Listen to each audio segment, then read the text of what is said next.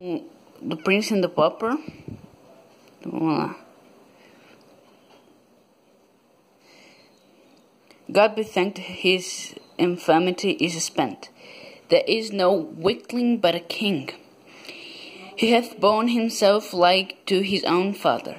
The air being filled with applause, Tom's ear necessarily caught a little of it. The effect which this had upon him was to put him greatly at his ease, and also to charge his system with very gratifying sensations.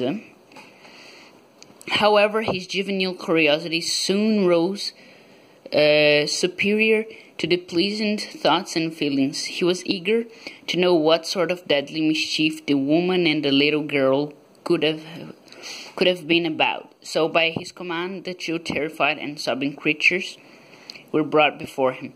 "What is this that these have done?" he inquired the sheriff. "Please, your majesty, a black crime is charged upon them, and clearly proven. Wherefore the judges have decreed, according to the law, that they be hanged. They sold themselves to the devil. Such is their crime." Tom shuddered. He had been taught to abhor people who did this wicked thing.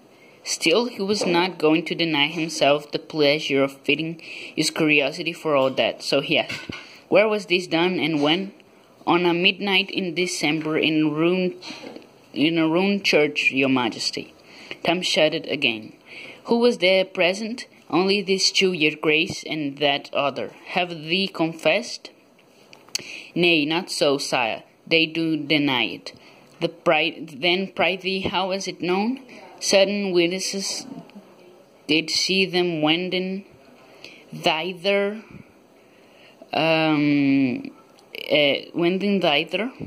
Good your majesty, this bred the suspicion, and dire effects have since confirmed and justified it.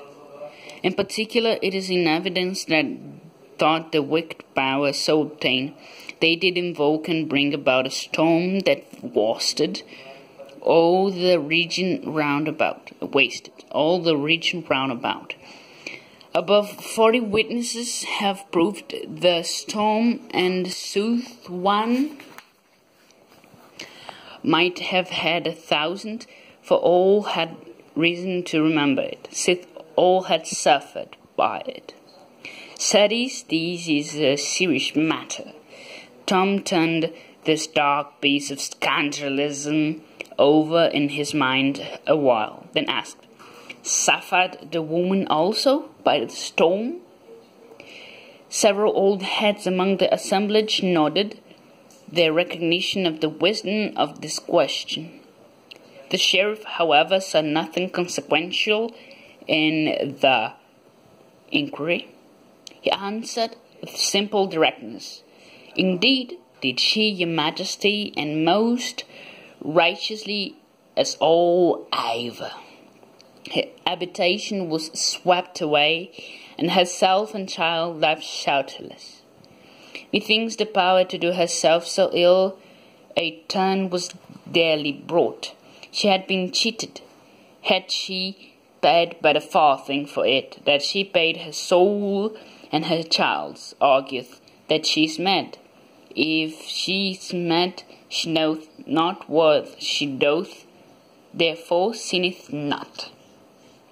The elderly heads nodded recognition of Tom's wisdom once more, and one individual murmured, and the king bemanned himself according to report. "Then it is a madness of a sort that would improve the sanity of some, I wot of, if by the gentle providence of God they could but catch it."